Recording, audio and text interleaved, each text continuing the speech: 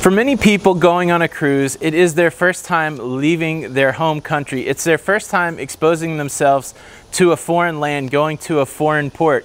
Unfortunately, there are people out there that are looking to scam travelers. In this video, we're going to talk about 10 common travel scams that could happen to you when you're traveling abroad. We're going to jump into it right after this.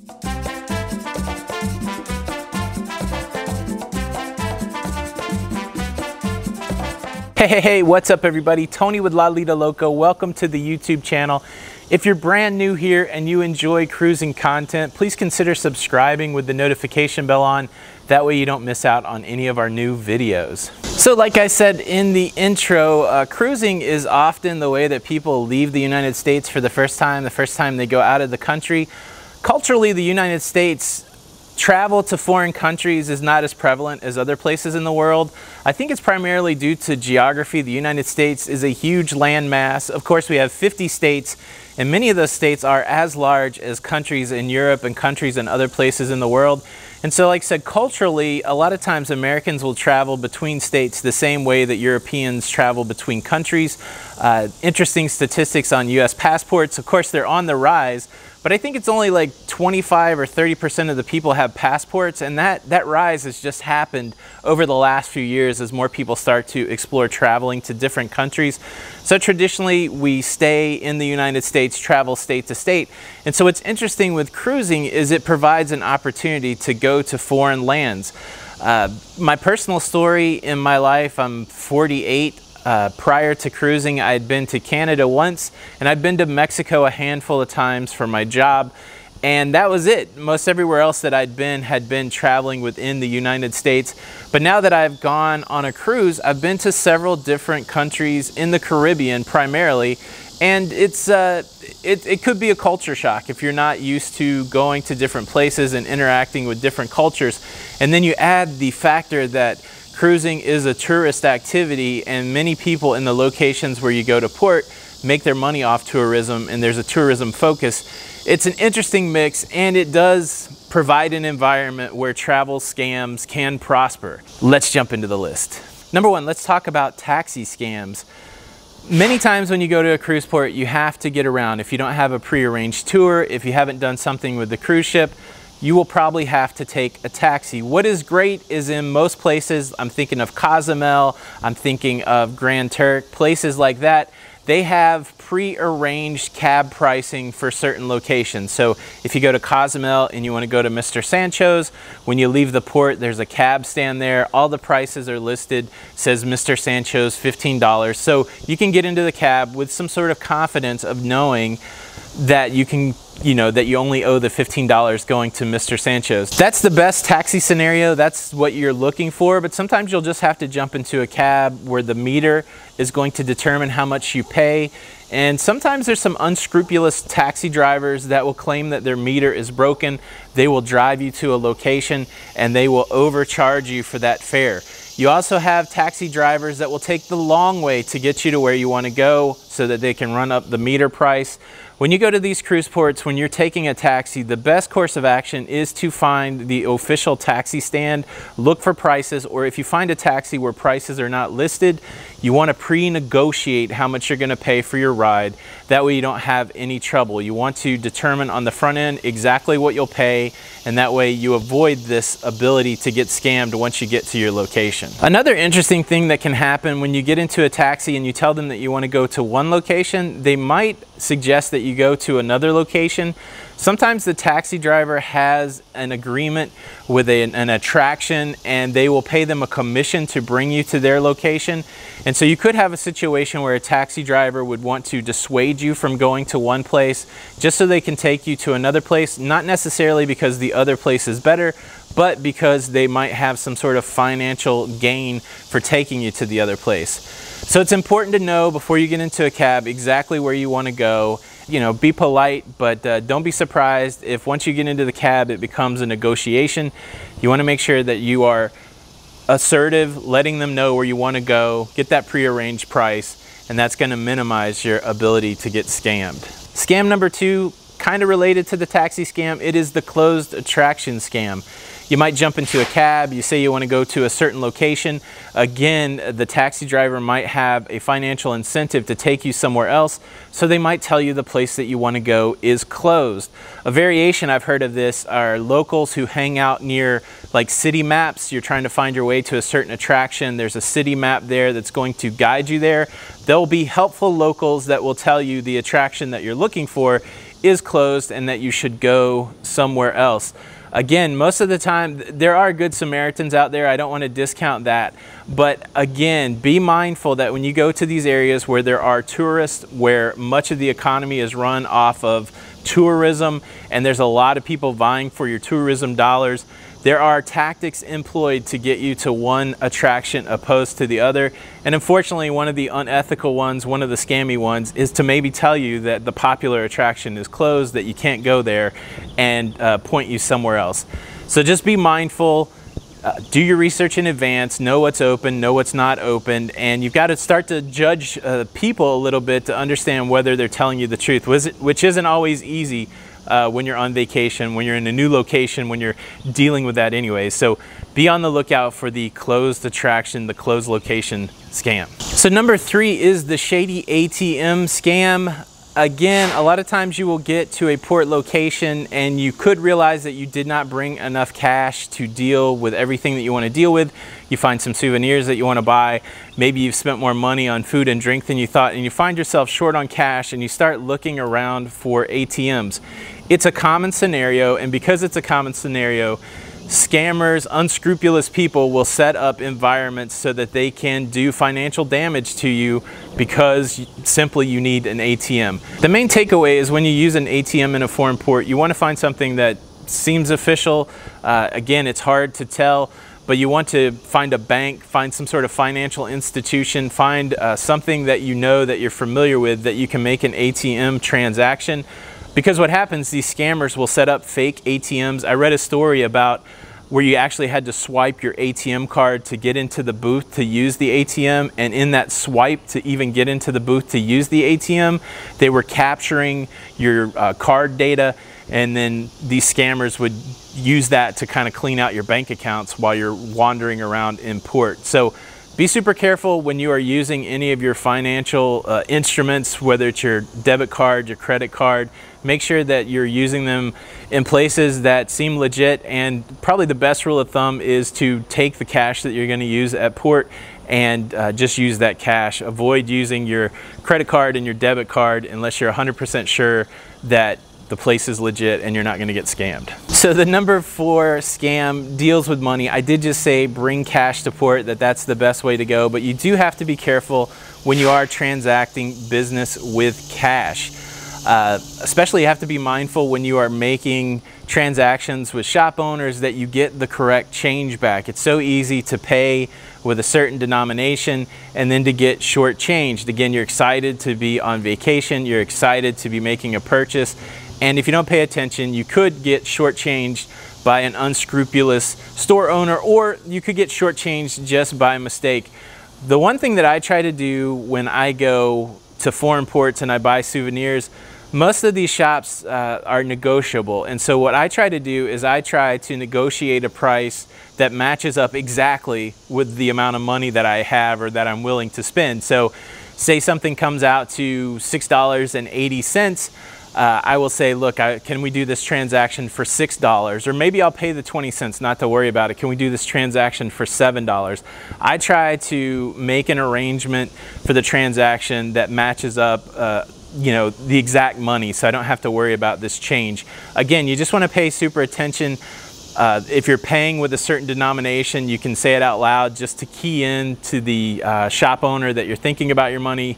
Here's a 20 for this $10 purchase. Those kind of things, just to give off the signals that you are situationally aware, that you know what's going on with your money, and maybe that will dissuade anybody that wants to do something unscrupulous towards you from doing that, because they recognize that you are on the lookout for a scam. All right, so number 5, I want to kick off by talking about some of these getting bumped into scams. Just the big overall takeaway is when people start touching you, bumping into you, rubbing up against you, That is the precursor for getting things stolen from you. This is a technique that pickpockets use. This is a technique that people are going to grab your bag and run use. And so any situation where you're in a crowd and people start rubbing and bumping up against you, it is best if you can find a way not to be in that situation. And there's a few scams that spring out of that. So number 5 is the, hey, there's something on your shirt scam. Now, the way this works is the scammer will try to put something on your clothing, bust a mustard pack, wipe something on you, and then they will come up to you with the guise of trying to help you clean your shirt. Oh, I see you've got something on your shirt. Let me help you wipe that off. Hey, maybe you want to take your backpack off so that we can get this clean. And it's in that moment of them helping you where the opportunity to be pickpocketed or your bag to be stolen occurs. If they can get you to take your backpack off and it's hanging there loose, a lot of times they'll be working with somebody that will swing by and grab your stuff. So be super cautious. If somebody tells you there's something on your shirt, that they need to clean something up, the best course of action if somebody approaches you that way is to say thank you and then to go somewhere and clean that yourself. Again, it's sad that there's this unscrupulous thing coming at you in the guise of help, but it is a technique that's used to separate you from your valuables. Number 6 is another kind of in your space, touchy, grabby type interaction, and it also tugs on the heartstrings because they will use children to separate you from your stuff. Many times when you walk through a port of call, you will be approached by groups of children that are wanting something, would like money from you, maybe they're holding signs. All the while, when this group of kids surround you, it gives this touch opportunity for them to take your stuff. Now, it's super hard because who doesn't like to help kids? And so you have to be on the lookout. I'm a big advocate of generosity. You will run into many situations where you see people that are impoverished, you'll see people that are downtrodden, and you will see people that are asking for money. And you really have to pay close attention and decide if you're going to help and how you're going to help. But the situations that I would avoid is anybody who invades your personal space looking for a donation. Be leery of crowds of children and find a way to extract yourself from that. Make sure that you've got all your valuables. And look, I'm not saying don't help out, but you have to find the right way to help out. And you don't want to be taken advantage of because of your kindness toward others. Number 7 is the bracelet scam or the trinket scam. What happens in this scam is you are approached by individuals. Sometimes they use a technique called the what time is it technique. They'll ask you what time it is, and when you go to look at your watch, they will slap a bracelet on your watch, or they'll put a trinket in your hand and they'll say, no, it's free, don't worry about it. However, when you try to exit the situation, they want you to pay for the bracelet, they want you to pay for the trinket, and they will cause a scene if you do not do so. They use this what time is it scam. They will just walk up in your personal space and try to put the bracelet on you. It's a really uncomfortable situation. And again, it's one of those things where the red flag immediately goes off when people try to invade your personal space. Again, anytime that somebody is purposefully touching you that you don't know, there's a good chance that there's something going on that you need to be aware of. You have to be assertive with the bracelet scam people. Please don't put that on me. Do not put that on me. Pull your arm away. Again, you don't want to get into some sort of altercation in a foreign port, but you have to be assertive enough not to be taken advantage by these scammers. And definitely don't give in. This enables them to continue to do the bracelet scam, but just be on the lookout.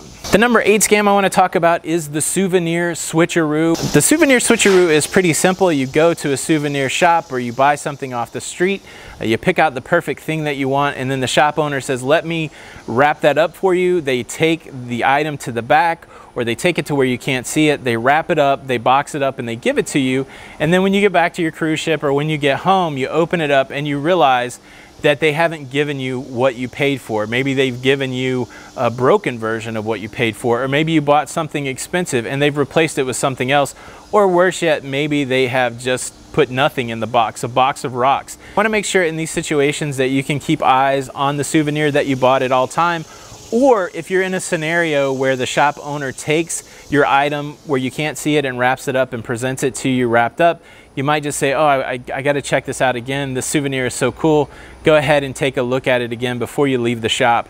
That way you can assure yourself that you have exactly what you paid for and you're not getting scammed. Number 9 scam I want to talk about is renting vehicles in foreign lands.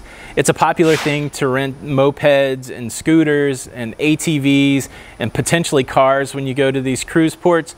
Just realize that the control of all of that is there with the rental car company, and you're kind of at their mercy. And the way the scam works is this: you rent a moped and you bring it back without incident, and the rental owner says, oh, these dents are now on this moped that weren't there when you left. You need to pay us X amount of dollars or we're not going to let you leave. We're going to call the police.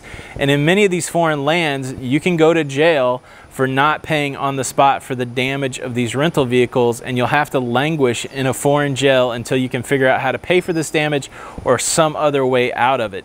A good rule of thumb here is anytime that you're renting a vehicle in a foreign land, to take pictures of the vehicle before you leave so that you have photographic proof that the vehicle looked exactly the same when you brought it back as you did before. You can also leverage travel insurance to pay for damage. You just want to make sure that your travel insurance has a rental rider on it, or possibly look at your own auto coverage and see if there is any kind of rental rider for renting vehicles in a foreign land. You got to do all that stuff prior to cruising. But if you have any plans on renting a vehicle, you want to make sure that you've got some form of insurance, and you want to make sure you're super diligent to take pictures of the vehicle when you pick it up and when you return it, to try to avoid this rental damage scam. And before I get to number 10, let me just share some personal experience. There are cruise ports that you will go to where you will run into super aggressive vendors. I'm thinking of Nassau being one. I'm thinking of parts of Havana, Cuba as one, where you will get off the cruise ship, and before you can make it to the main section, you will be bombarded with people that want your tourism dollars. As soon as you get off the port there in Nassau, before you can even go through the customs building, there are a line of people that want to take you to a beach. They want to take you on a tour. And these aren't people that will come up and touch you. I don't think these are people that are scammers, but they do employ some techniques that are fairly frustrating. They will stand in front of you and engage you in conversation, and even if you say no thank you, you still have to figure out a way to get around them. And so that could be a challenge. I just want to give you a heads up. What I kind of do is I just keep my head down. I walk right by them. I will say no thank you. I don't like to be dismissive of people, but man, I hate that situation where somebody is blocking me and I've got to explain to them why I don't want to use them. You know, it's one of those deals, it's one of those sales techniques where sometimes you just give in and you use them because they're persistent enough to block you from moving forward. You'll run into places where there's people that will come close to you. Can I braid your hair? Can we do these kind of things? And they don't actually come into your personal space. They don't touch you. Again, I don't feel like that's too scammy, but that is an aggression that you will have to deal with sometimes in the cruise port. Number 10 scam to be on the lookout for is the happy volunteer, the happy photographer. Many times you will find this around popular attractions. If you are somewhere where pictures are being made frequently, you might find some local that is happy to volunteer to take your group photo or take your couple's photo, and they want you to hand their camera over to them and take the photo. The challenge here is there are some people that are doing this as a way to steal people's electronics, to steal people's cameras. You need somebody to help you take pictures, or you're never going to be in the picture with your spouse or your family. And so again, this is one of those situations where you have to use your judgment. Maybe a good rule of thumb is ask somebody that you feel like could take the picture for you. Be leery of people that are volunteering to take the picture for you. You will run into some people that have no negative motives that will want to take your picture. A lot of times what we do is we look for people that are trying to get their picture made, and then we trade it off that way. You can see a couple that needs a picture of the same thing we're trying to get a picture of, and you have that little dialogue. You might see their lanyard that they were on a cruise ship. Hey, can you take our picture? We'll take your picture. You got to work it out like that, but be super leery of just a stranger standing around a popular attraction just offering to take group pictures. It could be an opportunity where you're going to get something stolen, where you could get scammed. Okay, so those are 10 fairly common travel scams. Have any of those happened to you? What's a scam that you encountered that wasn't on this list? Leave a comment below. Let's continue the conversation. Thanks so much for stopping by. I hope you enjoyed the video. Please hit the like button. And if you want some more travel videos, they're gonna pop up here, and there's a playlist in the description below. Again, Tony from Lido, Loca, and until the next time, we'll see you on the Lido. Bye.